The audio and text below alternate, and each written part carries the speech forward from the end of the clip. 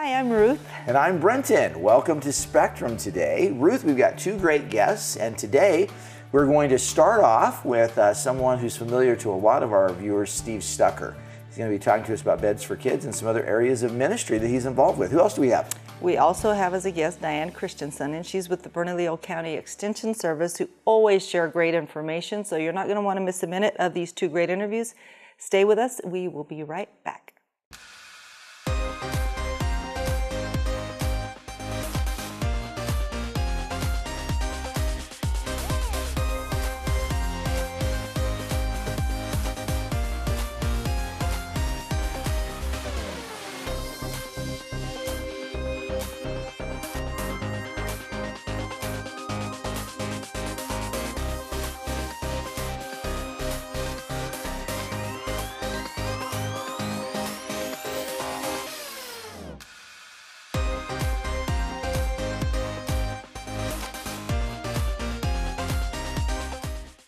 We are so pleased to have with us today Steve Stucker, a friend of so many of us right here in the local community. Steve, welcome back. Thank you. It's been a little while, but I think the last time you were here, you were getting ready to step away from the television business. And I did it, finally did it. I can't believe it. It doesn't seem like it's the same without you, but tell us a little bit. What's been going on for the last 6 months since you made that transition? Well, you know, I really felt God calling me to leave television and to do full-time ministry. And boy, be careful what you ask for. You know, it's just, it's been crazy, a lot of fun, kind of hectic, but I'm doing a wide variety of things. What I'm not doing is getting up at 2:20 in the morning anymore. Well, I bet you don't miss that. That is early, isn't it? I don't miss it. You know, a lot of times I'll pop awake anyway and then go back to sleep. I tell people I'm being a lazy bum and sleeping in until 4:30 or 5 in the morning. Wow. I bet it takes a little bit of time for you to kind of get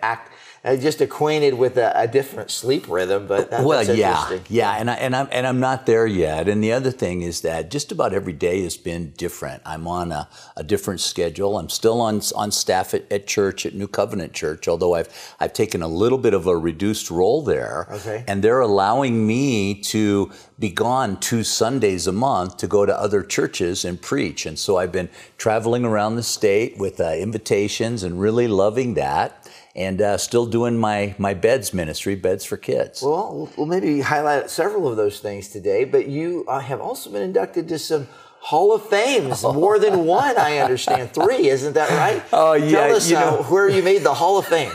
Well, you know, it's been so interesting. It's satisfying and it's gratifying, but it comes at a time in my life when I've realized that as nice as it is, it really doesn't matter. God doesn't care.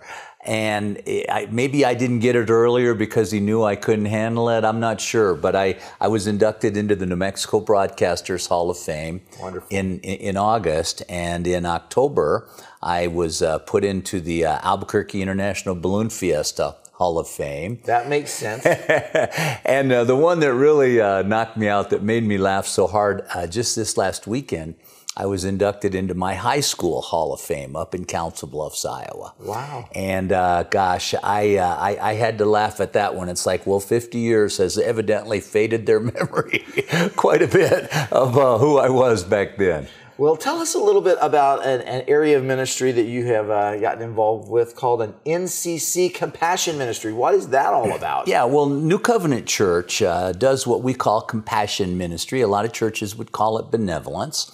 And we really try to hone in and focus on our special families within the fellowship. We try to help people that will come by. We're on a main street, and so we get, you know, a lot of strangers, a lot of people that we don't know stop by asking for help, and we do whatever we're able to. But our real focus is on the people that we can draw into our family, get them to come to church, to be part of the ministries overall, and get to know them. And we really want to speak into their lives with, you know, most importantly, the Word of God, with prayer and with counseling. But we want to step up up and put some skin in the game. So we have a food pantry, and we invite them to come by every Sunday in between services and get, bags of groceries. We have fresh and frozen and boxed foods all together. We'll help them usually with the tank of gas if they need it, so it's easier for them to get to work and school. And we've got some volunteers who help them with their vehicles. We'll help them obtain vehicles. And when you're a single mom with 4 kids, or you're a grandmother raising 2 disabled granddaughters on your own, a battery or a tire going out can be devastating. Absolutely. And a lot of these families are 2-3 days of missed work away from being out on the street. And so we want to be there for them like family with those kinds of things. And it's a lot of work, but it's really something that I have a big heart for. And I'm blessed that this is provided for by the family at New Covenant. It's not part of our regular budget. We take up a special offering once a month, and that's how it's funded. Now, you've been involved with, and of course are the director of, the CEO of Beds for Kids. That's probably something that more people are familiar with than maybe any of the other activities in terms of benevolence and compassion that you're involved with. Tell us how that ministry is operating and how it's going. Well, it's going very well. It keeps me extremely busy. I don't have a lot to do with the day-to-day, but we're still very, very active, and I'm overall in charge of the 2 part-time employees that we have and about 75 volunteers. That's a large volunteer staff. It is. And we have about 15 to 20 who are active every week, and the rest of them will jump in either once a month when we do our big event, or with the annual things like we have coming up here in the next couple of weeks when we need 30, 40, 50 people to come out. And why is it the next couple of weeks? Well, we jump up for the holiday season. Okay. Our goal is to place 200 people in free beds every month. And we're up over 18,000 people that we've placed so far. That's so amazing. The need is huge. It's beautiful to have a number like that, but it's very sad to me also that we live in a state where there's so much poverty, and it's not just financial, but it's spiritual too. We pray with every family that we give beds to. We try to follow up and to become part of their lives. But just, staying busy with that, raising the funds, getting the word out, making sure that we're getting the donations that we need. And with this holiday season, we bump it up. We really shoot for 600 people placed between the beginning of November and Christmas. And we've got a couple of big donors stepping up. Giving Tuesday is coming up. And American Home Furnishings and Mattress is donating 100 brand new mattresses.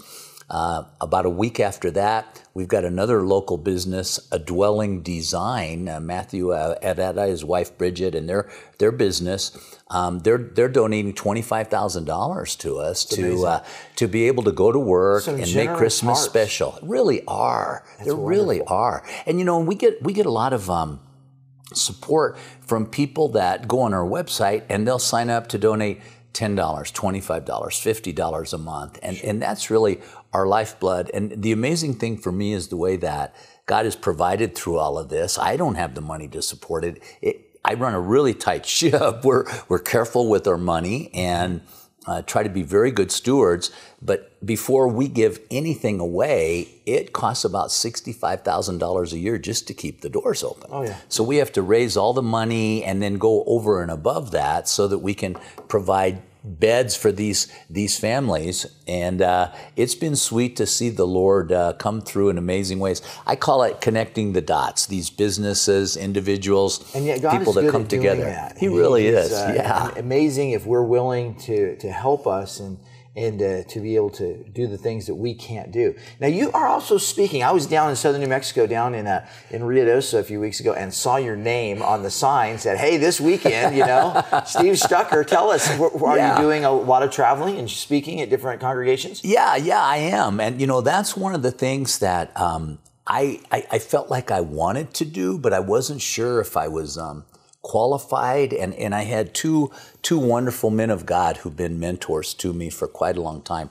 Chip Lusko and Don Compton came to me individually, not even talking to the other one, about 6 months apart, and said, "Steve, you need to be out teaching and preaching and using your gift. And so I just set it out there, and I'll go wherever I'm invited. New Covenant allows me to be gone, to stay on staff with them, but to be out traveling, teaching, preaching at other churches 2 Sundays a month. That's wonderful. And got to be with Pastor John down there in Ruidoso. Beautiful fellowship, and it was an anniversary for them. Oh, they wow. had just come back from a sabbatical, and I think it was like 35 years they had been there. Oh, and I've been I've been to Berlin twice. I've been to Farmington 3 times, and I have another one right after the first year. I've been to Pastor Dianne at Way Truth Life Ministries in Grants a couple of times.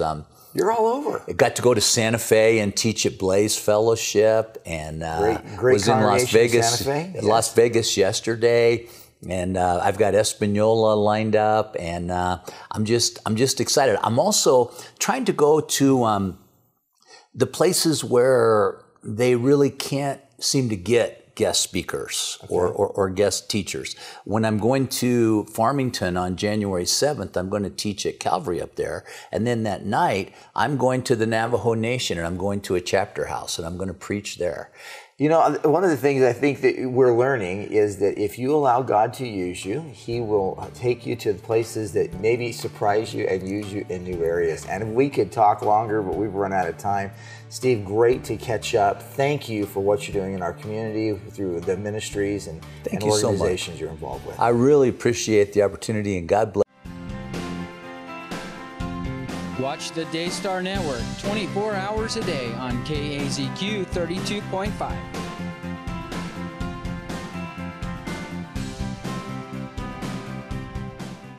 We want to say thank you so much to all of our partners for joining with us on this journey and for being a part of what we've been trying to do as far as fundraising for the station. Many of you have joined. We have new partners, but I want to encourage each of you, if you have a desire to become a partner with Alpha Omega Broadcasting, be sure to visit our website at kazq32.org. You can give safely online. You can also set up a certain day of the month that you would like that donation to go through, and that's probably the easiest way to do it. If you'd like to call the station, you can do that at 505-884-8355, extension 101 to speak to someone. If you have the donation in hand and you'd like to mail it, don't know where to mail it for the first time, you can send it to Alpha Omega Broadcasting at 4501 Montgomery Boulevard, Northeast, Albuquerque, New Mexico, 87109. You know, we've seen some wonderful things happening here at the station. We made some programming adjustments in the summertime in about June. And as we've been moving toward the fall, we have seen more than a doubling of viewership. People who, isn't that wonderful? And that's not according to me. That's according to a group that measures those things. So we're really excited about that. We also have seen, and we're thankful for this, some tremendous progress toward our goal. We talked about in July and August that we needed to raise $20,000. Well, as we were looking at where we are, we've raised about $12,500 of that. That's significant. But we still have about $7,500 that needs to be raised before the end of the year. It's really important because this is for repairs, this is for equipment that had broken and just some operational deficits. So do your best today. We need another 75 donors who can give that $100 donation, or maybe you can give a $500 donation or a $1,000 donation and help us get this off of this burden off of us. We would really appreciate your assistance. So do your very best, and we know that together God is going to enable us to meet this goal of this other $7,500. Thank you for your support. Watch Jimmy Swaggart and the Sun Life Network 24 hours a day on KAZQ 32.3.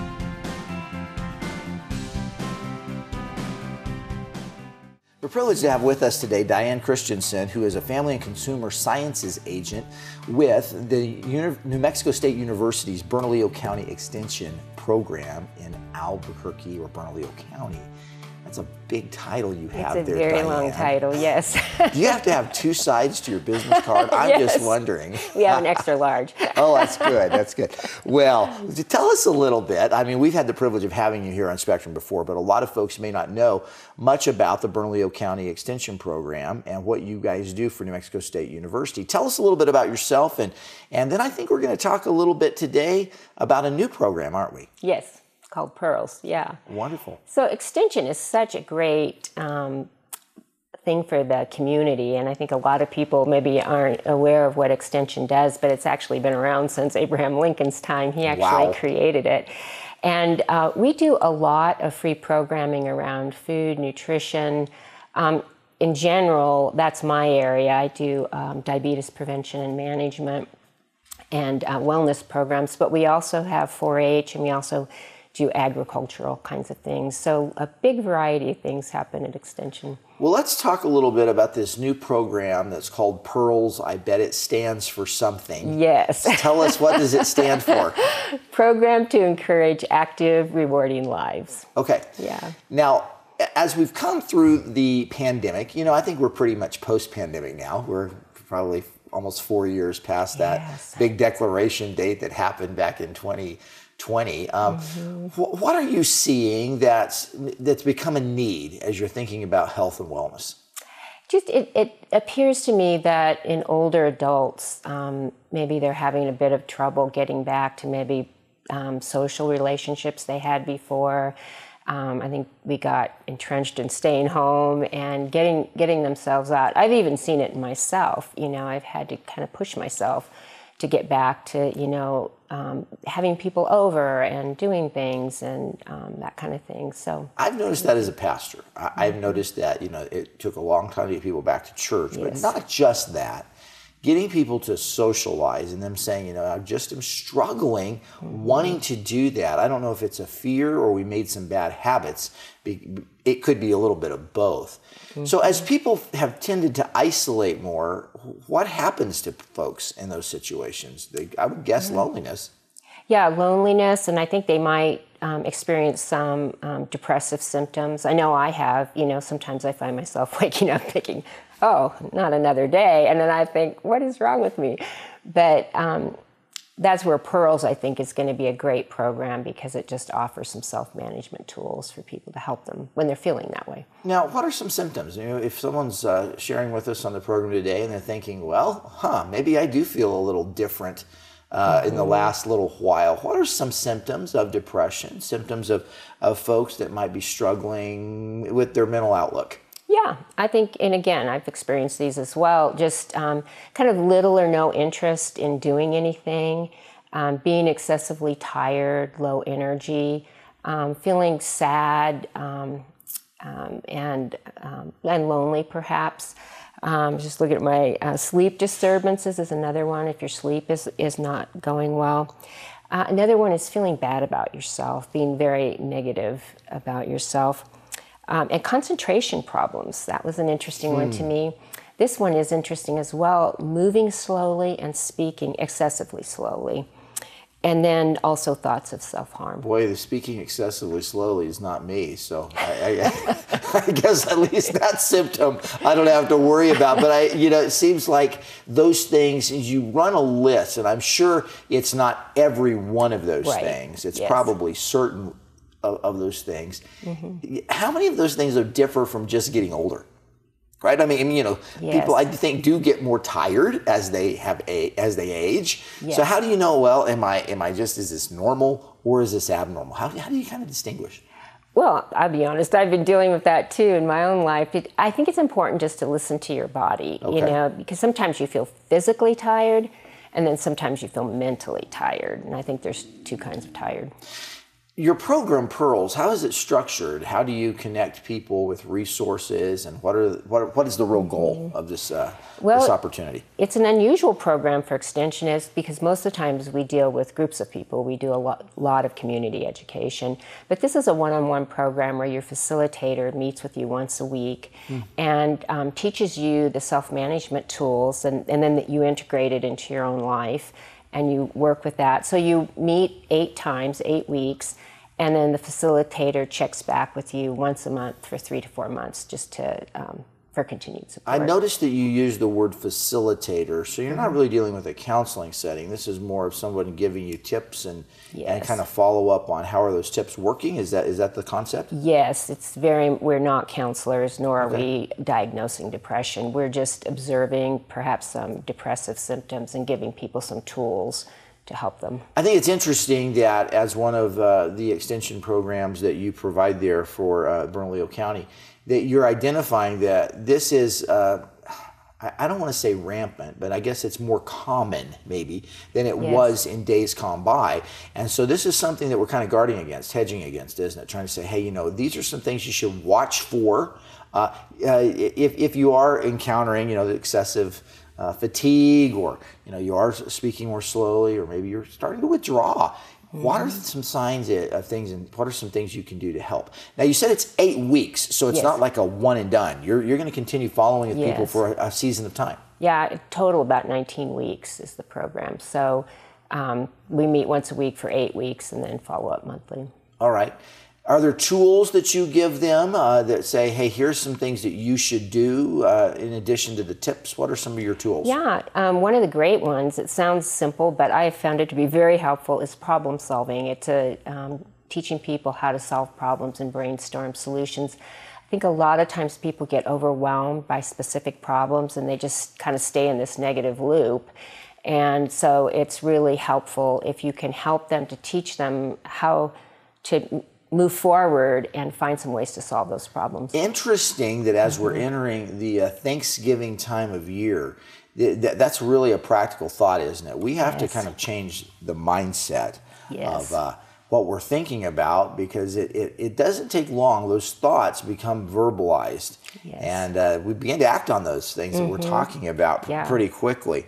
When does the program begin? Is it moving? Is Pearls actually up and running, or is it something that's coming soon? Yes, we're just about done training 10 facilitators, and they're across the northern New Mexico counties, and so we're going to be launching it in January and February of 2024. So if a person is interested, we have a screening process that we'll go through to see if the program is a good fit for their needs. But they can reach out to me at Bernalillo County Extension, and I'd be happy to direct them to someone in their area. Great. So the information is on the screen, and of course many of you who are sharing with us today may be outside of the Bernalillo County area, the Albuquerque area, but there are additional extension programs throughout all of the counties of New Mexico. And you mentioned that the northern New Mexico counties are the ones that are predominantly going to be working on this program right away. Is that right? Yes, initially they are. We were really fortunate. This program was brought here by the Administration of Community Living and the New Mexico Diabetes Advisory Council, which I'm on the board for, received a $600,000 grant. And so that's how we were able to bring this program to New Mexico. Well, that's wonderful. And, you know, especially, do you find that there's an age group of people who are battling some of these symptoms, or maybe an initial circumstances that might surround depression more than others? Yes, I think it's targeted really for people 50 on up. I think as we age, you know, we have brain changes, some of those kinds of things, and depressive symptoms can creep up. Interestingly, in another class that I teach, middle-aged men have the highest incidence of suicide. Wow. And so, you know, that's telling, I think, that it is, we do face some struggles as we age. Well, I think we do have to realize that the event of COVID and the pandemic was a very shaking event. I mean, it was something that had long-term impacts, probably beyond what we initially even thought. You know, most of us thought, well, a couple weeks and we'll be past it. A couple weeks turned into months, and months turned into almost more than a year of really serious disruptions. So now we're really kind of mopping up some of those problems, aren't we? Yeah. That may have emerged. All right. Well, on the screen, there's a contact information. You can get in touch with Dianne Christensen, who is a family and consumer science agent for the Bernalillo County Extension Service from New Mexico State University. And of course, there are other extension programs in other counties as well, but she can direct you to those. Thanks for being with us. Thank you.